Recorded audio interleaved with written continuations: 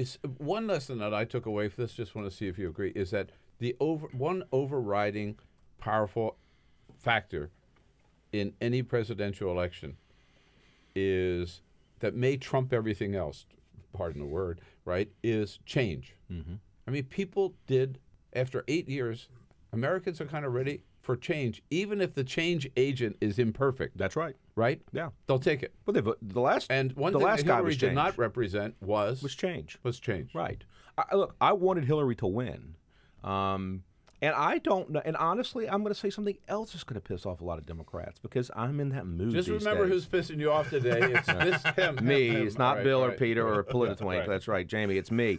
Here's the thing: Bernie or bust. I hate to break the news to people, but Bernie Sanders is even more establishment than Hillary Clinton. And to think that he's not is to deny I would reality. challenge that. How? The guy's been here since 1991 as a sitting member of Congress. The guy goes on As every an outsider, single. as a socialist, not even I as get a it. I Democrat. totally understand that. But then Yeah. he should have run as a I'll socialist give and you as an this. outsider. He was part of the establishment. And well, Donald Trump never has been. You're right. No, he's more outside. By the way, I didn't vote for Donald Trump. He's more of an outsider than Bernie. Yeah. But Bernie was not part of the inner circle, and he was not, First Lady, Secretary of State. No, but he Senator was from chairman New of the York. VA, the Veterans Committee. He was As an independent. as an independent, yes, but no, I mean, yeah, but he still ran He as was a a member of the Democrat. Senate. I'm not. Yeah, he's part of the establishment. But the reason I think Bernie was so successful is he was seen as not part of the club. He's Yeah, never been part of the club. But he took money from. Look, I love big labor. You know, I love big labor. He took just as much money from big labor as every other Democrat. Yeah, no, that's that. Those were his donors. I got it. He raised $236 No, I'm talking million about during his. from No, small I'm talking about donors. during his time in Congress. I'm not talking about for his presidential. The guy has been a part of the system since 1991. Jimmy, you're on thin ice. You look at how much money Bernie Sanders raised compared to how much Hillary Clinton raised. I'm not talking Do you think about the Bernie presidency. Sanders even got $2,000 for a speech that he gave, and Hillary Clinton's getting $250,000. I agree from with you. freaking Goldman Sachs. I agree with you 1,000% that there is. just don't put them in There's the same- clearly no pay equity when it comes to giving You speeches said you're to going to banks. piss off Democrats. You pissed this one off. Good. Good. It's time for Democrats to Don't be dump pissed on off. Bernie. No, I'm not dumping on Bernie.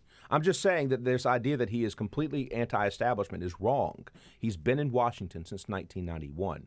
I'm sorry, but he is a part of the establishment. I'm not denying that, but he is not part. He's But not. to your original question, people he voted for did Donald represent Trump. change. and Yes, that's he why did got so represent much change. support. He did represent change. That's exactly right. And so did Trump. So would Bernie have been able to beat Donald Trump? I don't know the answer. I don't know the answer to that because I've never like I don't bet, I don't do shoulda, woulda, coulda. But what I can tell you is if 18 million people had gotten off their asses and voted, then we would not be having this problem now. But that's an interesting question.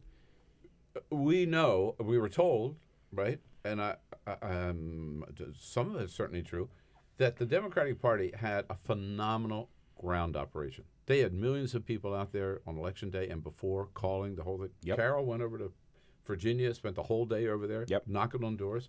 And Trump had, basically none. A skeletal staff. And his people came out and our people did not. Why? Well, the RNC helped, and the RNC walked lockstep with him, and let's just call it what it is. Yep. And I know I have friends over at the RNC, and they're like, don't underestimate our ground game. Yeah. And I'm like, I would never underestimate your ground game. You've been studying ours for decades. Why would I? They stole it, right? Well, and good for them. Good, absolutely. You know? But we did fail. We did fail.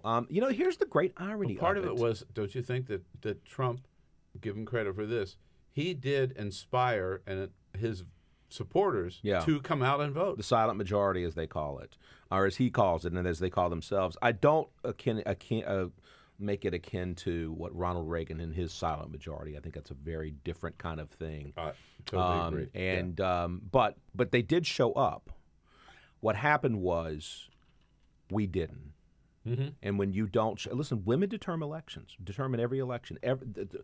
Women hold all the power. They hold the power to populate this wonderful planet. They hold the power to screw politicians when they don't like them, and they did. And they did it even though a woman was running. The factor of the woman did not go for another woman this time. But listen, hey, no point in crying over spilt milk.